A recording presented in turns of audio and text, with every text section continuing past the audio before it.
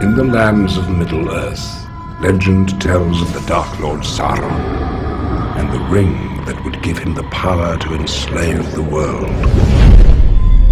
Lost for centuries, it has been sought by many, and has now found its way into the hands of the most unlikely person imaginable. What must I do? The ring must be destroyed. Be cast back into the fires of Mount Doom. I cannot do this alone. You have my sword. And you have my bow. And my axe. We're coming too! Mr. Frodo's not going anywhere without me. This task was appointed to you, and if you do not find a way, no one will. Let us hope that our presence may go unnoticed. The end has come. Come, Master. Come to Smeagol.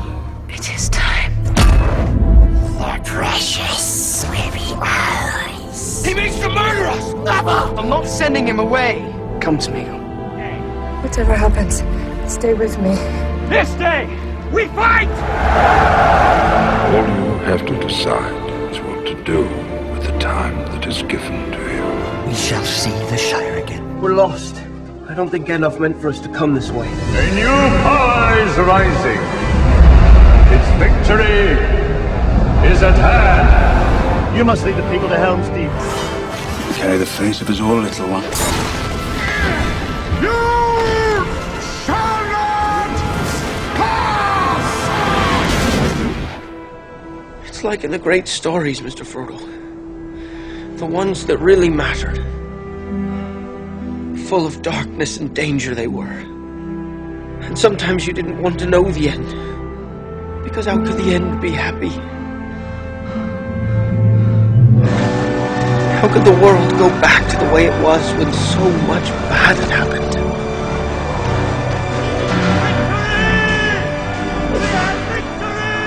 But in the end, it's only a passing thing. This shadow. Even darkness must pass. A new day will come. And when the sun shines, it'll shine out the clearer.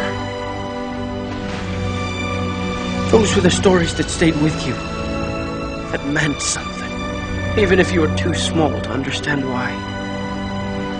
But I think, Mr. Frodo, I do understand. I know now. Folk in those stories had lots of chances of turning back, only they didn't. They kept going.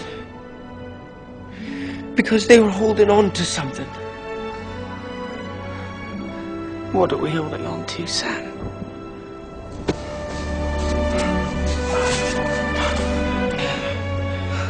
But there's some good in this world, Mr. Frodo. And it's worth